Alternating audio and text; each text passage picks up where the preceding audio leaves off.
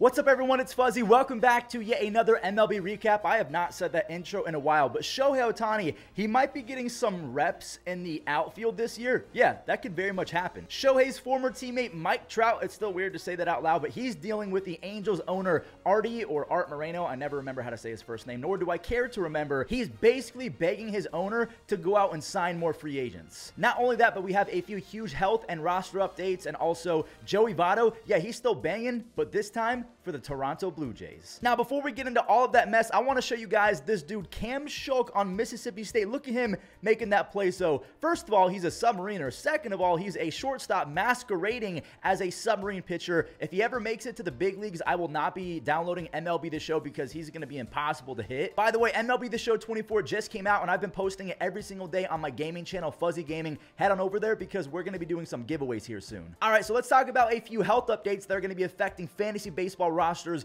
across the world. So we have Yuri Perez going down, and Yuri Perez was so good last year. A 3.15 ERA and 108 strikeouts in 91 innings. He was one of the best young pitchers in baseball. Now, unfortunately, he's going to be missing some time over the next few days and weeks to get some imaging on his elbow. So he joins Sandy Alcantara, Edward Cabrera, Braxton Garrett. Those three guys on the injured list for the Marlins. I mean, this rotation 1 through 4 could be one of the best in baseball if they were simply healthy. So now they have Jesus, Luzardo, AJ Puck is trying to be stretched out to be a starter again. Trevor Rogers is back. Ryan Weathers. I mean, the Marlins pitching staff is kind of in shambles right now, and it's not their fault. It's just injuries, and pitchers have been going through the roof lately. Johan Duran is going to be missing some time as well, so those save opportunities, I don't know who they're going to go to if you're a Twins fan or just a fantasy baseball fan who has Johan on your team, but he is experiencing oblique soreness right now, which is awful. If you ever had an oblique injury, playing baseball is almost impossible or really doing anything because the side-to-side lateral movement, it's just excruciating pain.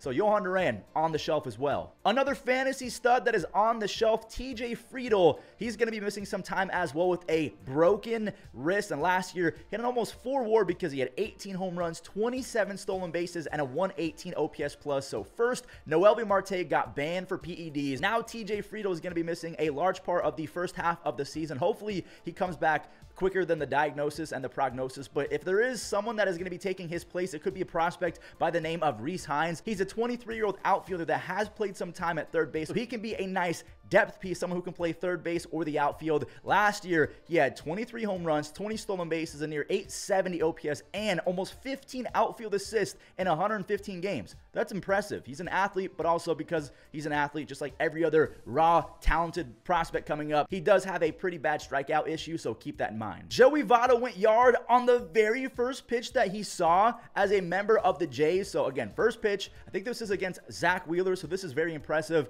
Do you think that Joey Votto is going to crack the opening day roster, or do you think it's going to take a few months or not at all? Where do you think Joey Votto ends the 2024 season? Staying with spring training and home runs, Kyle Stowers of the Orioles is having one of the best spring trainings of all time. At least in terms of power production, he has 7 home runs already and 37 at-bats. I believe the record is held by another Oriole. I think his name is Jake Fox way back in the day. I can't remember the exact record. I'm pretty sure it is 10 by Jake Fox, but Kyle Stowers is quickly approaching that. Also, O'Neal Cruz, as I was recording this video, just bopped his 6th home run. He has 6 home runs and 30 at-bats. He's hitting .333 with an almost 1,400 OPS. I know it's spring training. We have to take it with a grain of salt, but O'Neal Cruz has the talent to be one of the best power speed threats in baseball. I am just praying that he stays healthy, and also Byron Buxton. I just got this update as well. Byron Buxton, one of the most talented players in baseball, but he has dealt with injuries after injuries. He's being withheld from the lineup today with another injury. I don't know what's going on. I think it's back soreness, or it could be an oblique thing. Byron Buxton, just keep him in a bubble. We need him to play 150 games. Down the right field line. There's a drive to right field, and look at this. He's done it again. Before we talk about Shohei Ohtani and Mike Trout, a few more things real quick. The Guardians have reassigned Kyle Manzardo to AAA, even though he almost hit 400 in spring. He just doesn't fit the current Guardians mold of slap hitters that like to steal bases and play great defense. Apparently, they do not like talented hitters with really nice pop. They just want to keep them in the minors or trade them, apparently. And also one of the better rookies from last year, an all-star from last year as well, Bryce Elder. He has been optioned. Ronaldo Lopez, who the Braves acquired from the White Sox, he is currently penned as the 5 starter. So he's not going to be a relief pitcher anymore. And because of that, he's not throwing 98 to 99 like he used to. He's hovering right now about 94, 95 in spring training right now as an opener. And he's nasty. If they can get that command in check and he's not going to be walking 4 or 5 guys per 9 like he used to, he could be a nice little 5 option. Another guy that just barely made it as a 5 starter, Gavin Stone, will be the Dodgers 5 starter opening the season, and currently in spring training he has been untouchable. He has a 0.93 ERA and 9 strikeouts and almost 10 innings pitched. He's got some nasty stuff. I can see why they have not traded this kid over the last few years when they've made so many trades. Another young guy making the opening day roster, Jackson Merrill, who is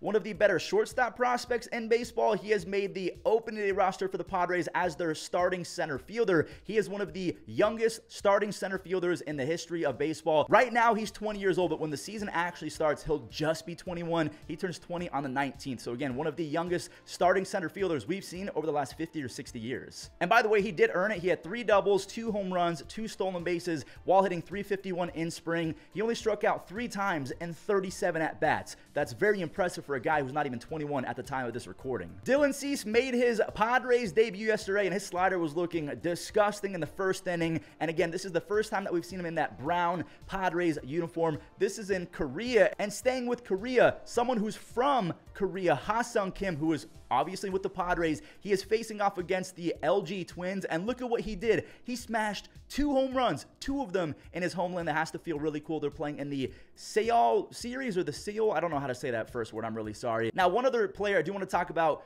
Woo Suk Go. If I'm botching these names, I'm so sorry. They're brand new, okay? Cut me some slack, but Woo Suk Go, he played for the LG Twins last year and all the years prior from 18 years old to 24 years old, and yesterday he gave up a 2-run home run before getting the save, but I thought that was cool. His former dugout was loving it. Now, staying with the Seoul series and a team in that series, the Dodgers and the Padres, they'll be facing off at 3 a.m. The very first game of the 2024 MLB season. Mark it down, 3 a.m.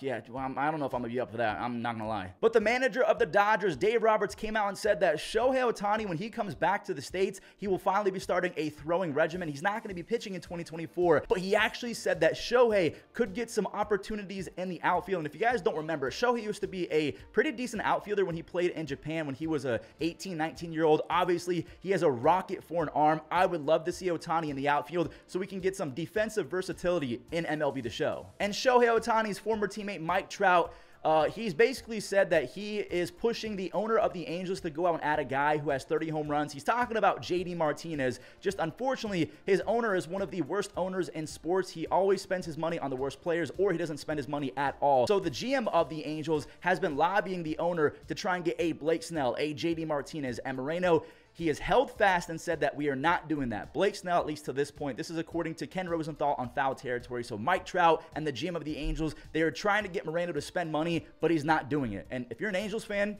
I'm so sorry. Well, that's going to do for today's recap. I know we went a little bit quicker. I just have a lot of things to do today, just off the field stuff. But I hope that you guys enjoyed. If you did, leave a like and enjoy some web gems. Fly ball, shallow right, late break for Tatis, and Fernando will make the catch, goes into a...